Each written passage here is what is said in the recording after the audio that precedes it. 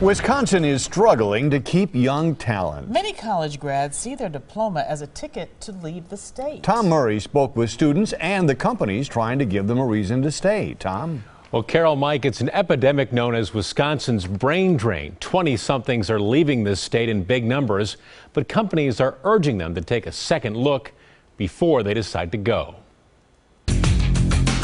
International companies, affordable city living, outdoor recreation that's hard to beat.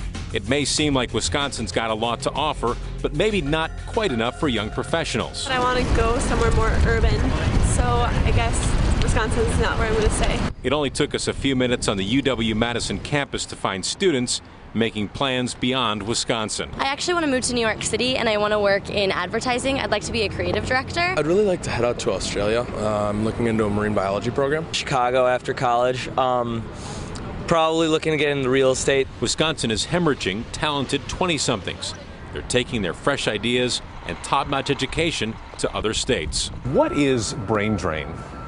Well, the concern is that we are losing more graduates than we're retaining in Wisconsin. Bruce Spade is director of a nonprofit research group. He says many young professionals want to live where they can ditch their car. We found that overwhelmingly having options other than driving is important for young people. But Wisconsin companies are fighting for the next generation of employees. We want some buzz. We want people to have fun working here. GS Advertising Agency in Glendale offers a relaxed, trendy workspace where even the general manager is wearing jeans. There's a stocked lounge right in the office and $1,000 bonuses for taking long vacations. We have our Monday morning meeting, all staff meeting in this space. You know, not your typical conference room. Not your typical conference room. Couches, comfy chairs. About half of this company's 45 employees are under the age of 30. That generation is a vital part of our workforce. It's a vital part of our industry. It definitely seemed when everybody was doing their job hunt that they were looking to sort of get out to these big cities. New hire Kate Schmidt just graduated from UW-Madison. I thought, there's probably not a whole lot going on here. And as soon as I came here, I realized how wrong I was. Big employers are also part of the effort.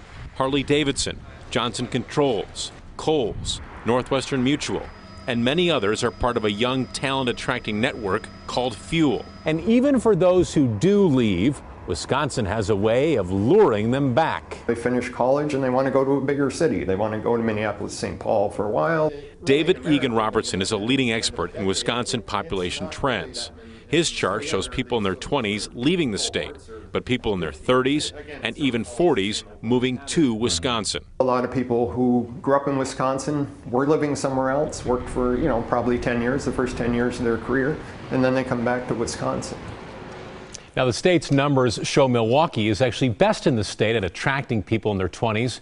For companies in suburban and rural Wisconsin, winning that generation is a much bigger challenge. I found it was interesting, Tom. You said that one thing you thought people would bring up, they did not when you talked to them. Yeah, so people gave us a lot of reasons for why they might want to leave Wisconsin, but none of the students said anything about the weather.